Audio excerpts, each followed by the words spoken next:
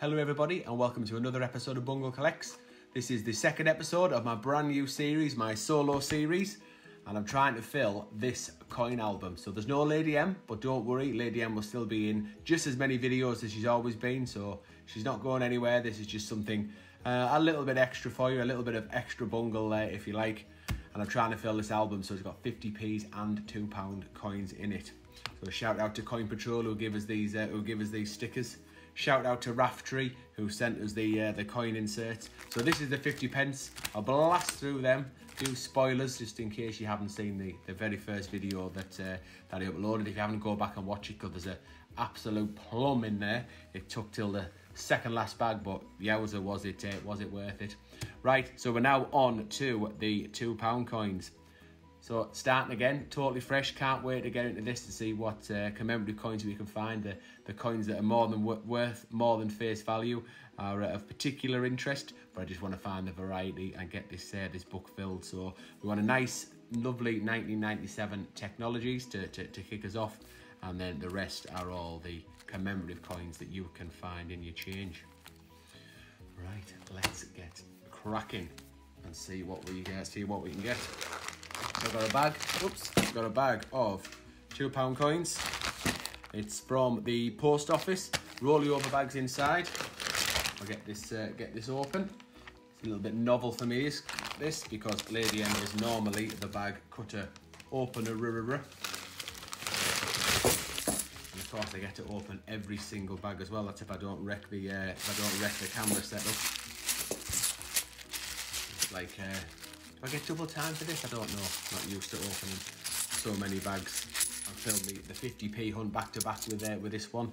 So I've never opened so many bags on video all in one go. Certainly not on my own as well. So that's the technologies. We're going to look for the one where the Queen is wearing an earring. So it's the McCloof portrait, 1997. I'll show you that once we come across it. I will be checking for rotation errors, particularly the 2015, so that's a 2015 technology, pretty standard, but there are coins out there where you spin them over and the Queen is facing the other way or not completely straight, so I will be looking for them as we go along as well. If it's not that interesting, I might check them after the hunt. Let's see. So what did you think? Have you seen the first video? Did you see my first solo 50p hunt? What did you think of it? Hopefully you didn't miss Lady M too much. Hopefully I haven't had too much of a troll-in for Lady M not being here. I'm sure I got a little bit of ribbon. There's our first find, Charles Dickens. Over 8 million of him in circulation, so he is not very rare and he is only worth £2. But he's going to be the first one that's going to go into the book, which is nice. Ooh. Thought for a second there we had a rotation, but no, it's just the way it's spinning in my hand, I think.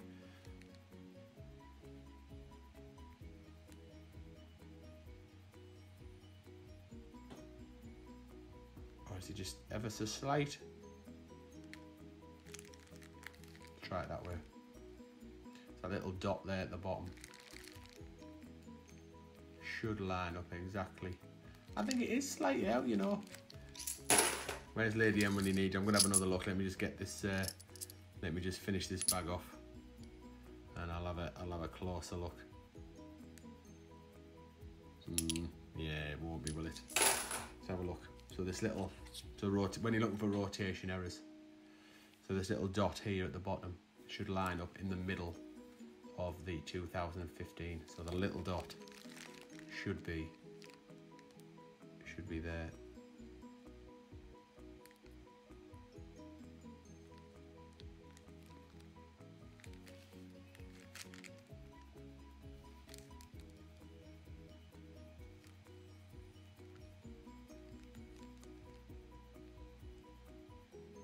Yeah, I reckon that's ever so slightly off, but we're not that bothered about it, are we? Are we? Does anybody care? Does anybody care if that's slightly off? It's going to cost me a fortune, this book anyway, because I'm starting for the first time. There's going to be plenty of fines, hopefully. I might just keep hold of that one. Might just keep hold. I do like a little bit of a rotation error. I mean, I really like the ones where the Queen is completely upside down. They are really cool, them. I know Trev from Coins to Collect has one of them at Shakespeare's Histories. So that's our second commemorative coin. Super common, that one. Highest mintage of all the Shakespeares, and we are plagued by them. Apparently they are a little bit over face value, but not much. I certainly won't be keeping them. This one I do like, the DNA double helix. Got deoxyriboneucleic acid written around the outside, the edge inscription. Nice condition that, so I'll be really pleased to add that into the book. And there is Shakespeare Tragedies, so we've already got 2/3 of the Shakespeare set.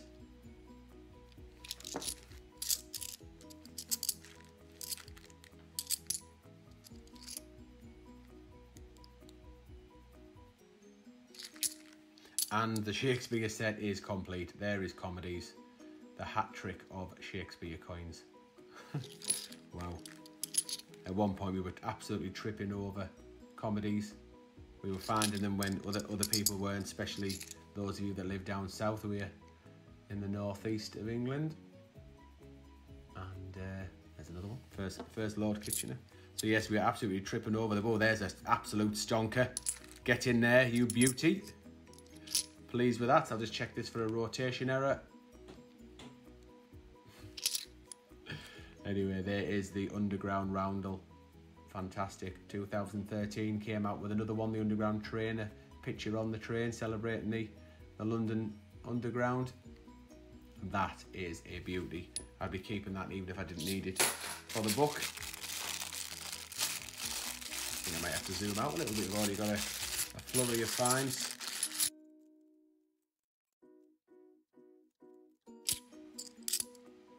And there's the abolition of the slave trade, or the act of it, 1807. There is another version of this coin that has a nice smooth finish. You get the DG, the artist initials down there. That's the one that was only in the commemorative packs. So do keep a look out for that. They have been found from time to time. I remember when GMTB Hoy found one. He actually found it on a live stream, although he didn't realise it was until he went back through. I tend to have a look at the 2010s as well. You get a double die obverse error on the 2010s where it looks as though it's been double stamped. So do have a little look for them as well. I do like errors. Just makes them a little bit more interesting, I think. There's a Golden Guinea. It's a nice find. 2013 coin. A little bit over face value. Mintage around about 3 million, just under 3 million. So it's not one that I keep. I know that a lot of people do. I don't keep the DNA double helix either. I've got one or two, but that's it. I don't keep many more than that, unless it's in super duper condition. And then if I did have a super duper condition one, I'd probably just put one back that wasn't as good a condition. That's nice and shiny. So this will be Charles Dickens, I think, 2012. Nice. His novels there make up his face, so that'll be definitely the one that gets kept. Put it underneath there because it's much shinier than that first one. I do like a shiny coin, plenty of luster.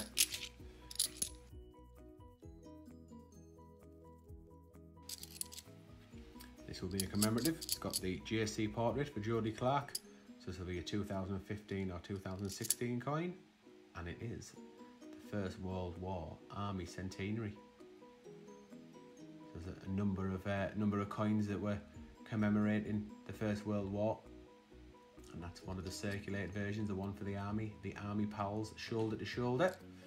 I call it Tron helmets because anyone who's seen the film Tron, it looks like they're wearing that Tron kind of helmet. You know, the film where they're on bikes, but it's actually says that you've got the three army officers there stood side by side wearing their cap. Not sure what this is exactly.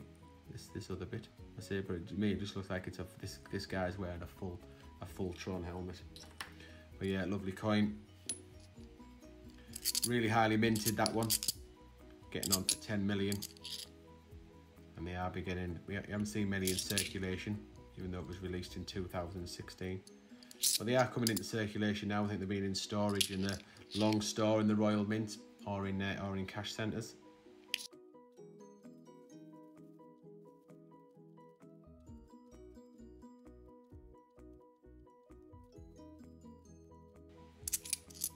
And no £2 hunt is complete without a St Paul's. Highest mintage, over 10 million in circulation. Always seem to find one of them. Anyway, it's our first for this hunt, and probably won't be the last. I don't think I've seen a 1997 yet. Certainly not one that's caught the eye, that's nice and shiny and worthy for the book. Actually, they've been out a long time. Right, there is another one for the book. The Richard Trevivick. No, Richard Trevivick. Trevor's terrific. Anyway, there he is. So that's two train coins. Will we get the hat trick of trains along with a hat trick of Shakespeare's? So the other train being the actual London Underground train. That is a fake. So that's me £2 down. As if this episode wasn't going to cost me enough starting a new book for the first time. But that is fake. You can tell by looking. Some of the telltale signs is one, just the general look of it. The security feature there, the hologram, is just absolutely nothing. What else have we got here? This kind of poor finish with the two parts look. I don't think that's been two pieces put together. Let's have a look on the other side. I mean, it's not a bad Queen's portrait. It really isn't too bad. The IRB, you can see it says IRB, albeit a little bit faded. It's not too bad. And we've got the standing, right, so there's another giveaway. So standing on the, oops. So the standing's not too bad. It should be more centralised around the rim.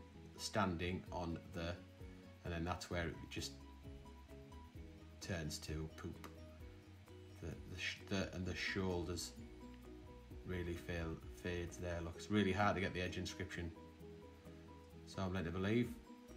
And you can't see all of the giants, you can't see the eye, look. But it's not a bad attempt, but absolutely 100% that is fake. You can tell by the feel of it, it doesn't even feel real. So yeah, I'll keep that though. Obviously I can't spend it. That will go into the back of the album with the oddities or the I don't know, any territories that we might find. There is the Act of Union, united into one kingdom. That was celebrating the union of England and Scotland. 300 years, I think it was.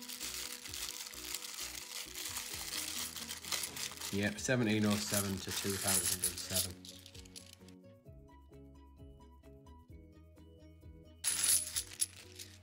And there is the Rugby World Cup. This is the first commemorative coin from the £2 bimetallic version. So it came out in 1987. This is the first commemorative that came out a couple of years later. Nice.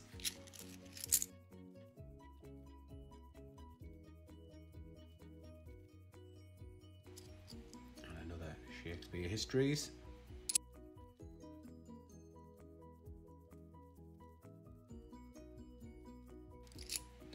There's the Guy Fawkes coin. Remember the 5th of November around the outside. First one for this hunt, and I'm sure it will not be the last one of this series. Around about 5 million the mintage on that. And it's only worth £2. What do we have from a bit over face value? So you could argue the Golden Guinea and the DNA and the Shakespeare's go a little bit over face value. I even think that the Army Centenary is as well, a little bit over face value, and that's because people aren't necessarily finding them yet. They're not fully released into the wild. Oh, there's another rugby. So far the plum is absolutely that one.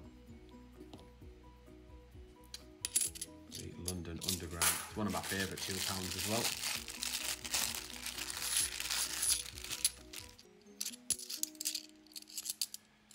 Another Shakespeare's, another comedies. And another Army Pals, shoulder to shoulder, Army Centenary, whatever you want to call it.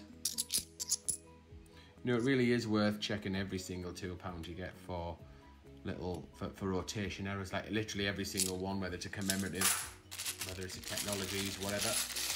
And have a little look, see if you can find any little imperfections on them or any little errors. And there's Brunel, the portrait, with his name and date of birth and date of death. First one. When we get the archers, not many bags left to go to get the archers. It's sister coin, released in the same year. The unusual is not to get it because it is. They are both common.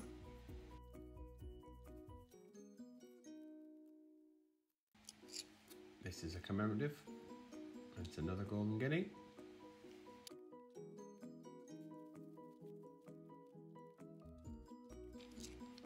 There's another Brunel portrait. Ah, there's a 1997. See, there's a slightly different portrait there. That is the McCloof portrait. That is the IRB portrait. And then you've got the JC portrait. So the 3 different portraits that you can get on the £2 coins.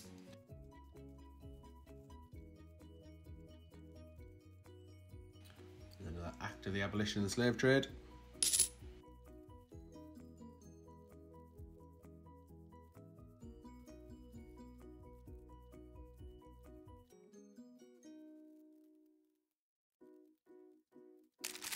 Not a bad first hunt, no absolute stonkers, but it's not far away. That roundel is not far away from a stonker. In fact, it is a stonker. We've got a stonker. No two ways about it. See if we get anything in this last bag. So do let me know in the comments whether you've enjoyed this hunt. Hopefully you're not missing Lady M too much. And please don't give me a hard time in the comments. You'll still get to see Lady M as much as you always have done. Ah, there's a comedies. I would imagine this will finish off that hunt. So do stick a like on the video. It's very kind. Let me know you care. Please do consider subscribing if you're new, or if you're not new and you haven't subscribed, please do subscribe. Turn on the notification bell, and all our stuff is in the description below. How you want to contact us, either through Facebook, TikTok, Instagram, email, right to the PO box, all that kind of jazz. Right, I'm going to pick the best of these conditions of the ones where we got doubles. I'm going to get all these into the album, so stick with me and you'll get to see how that looks in a minute.